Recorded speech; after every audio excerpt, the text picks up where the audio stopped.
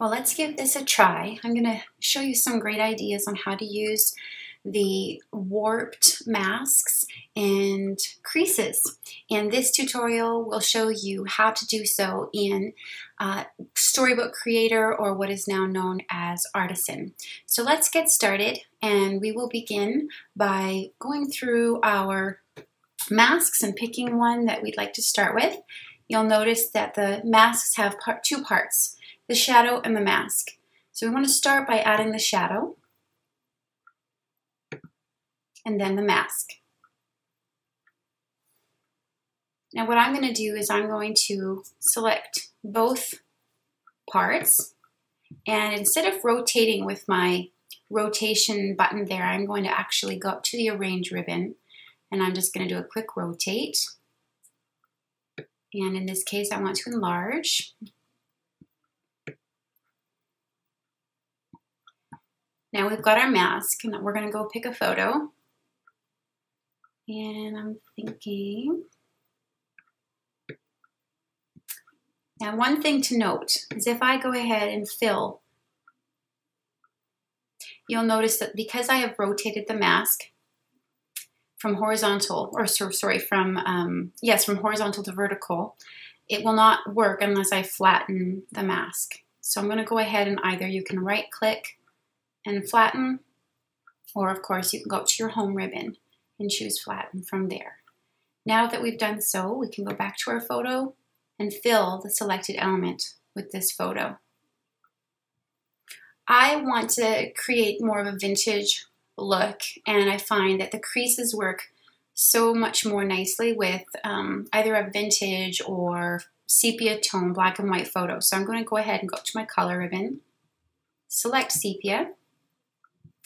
And because this picture is a little bit more on the brighter side, I'm going to go ahead and just darken that sepia tone a little bit. Going to the color and curves and just grabbing my center curve and moving it downwards just a touch.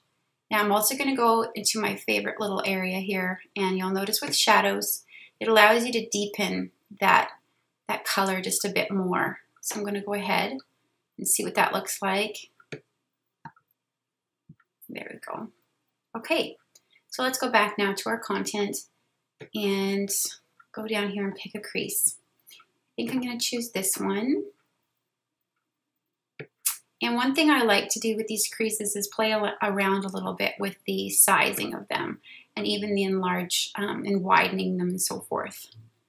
So we'll just go ahead and place that where we want. And because this picture does have a sepia tone to it, I am going to change my crease to a sepia tone as well. I find in Storybook Artisan that is a better option with these creases. Now we're going to go up to our format ribbon, opacity, and just bring it down to about 40% or so, depending on what you like. It's sort of a subjective thing.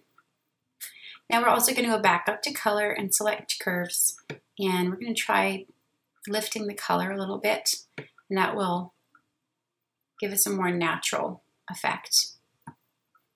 And let's add another one of my favorites here.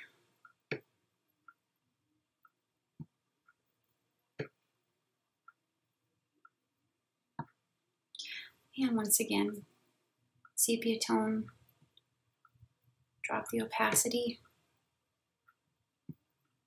and go back up to color curves. And let's see, do you like the look of that? I think so.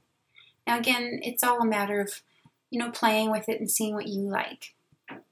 Now let's just hide these envelope-based elements, and we're going to go over to, we've got some squares, but I think I'm going to try a circle this time. So again, starting with the shadows, we're going to go with mask 1. I'm going to use the shadow, or place the shadow first, and then the mask on top.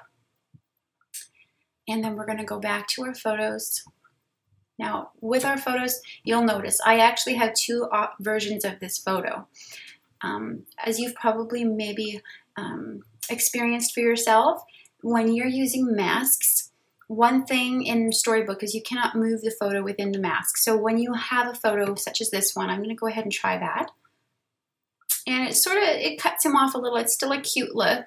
But what I did do in this case is I went to my photo and I said, duplicate this photo.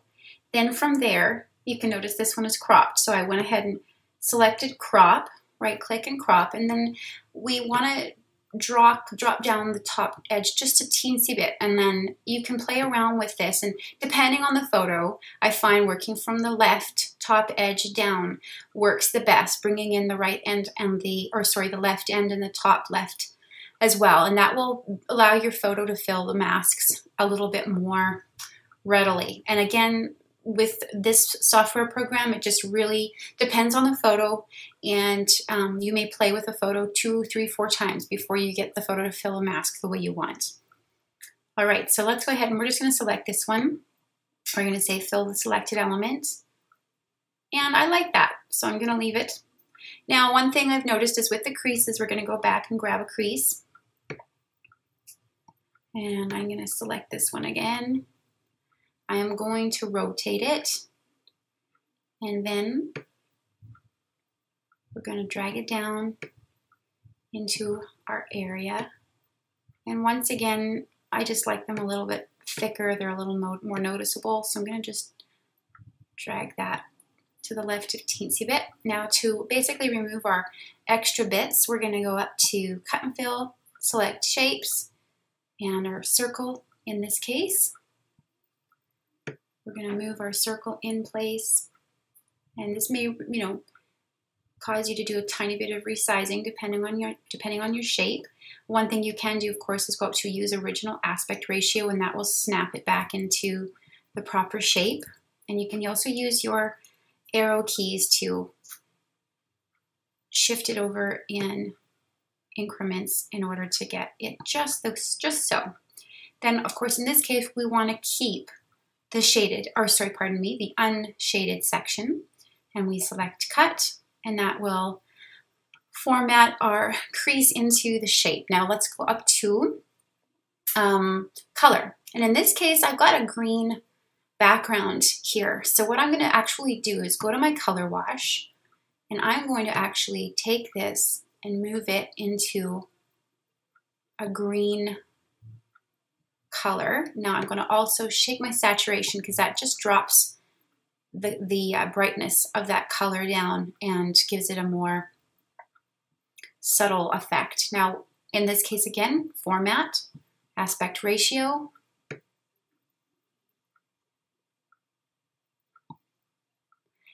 and opacity, and so we're going to go down to, in this case I'm thinking 48 looks pretty good.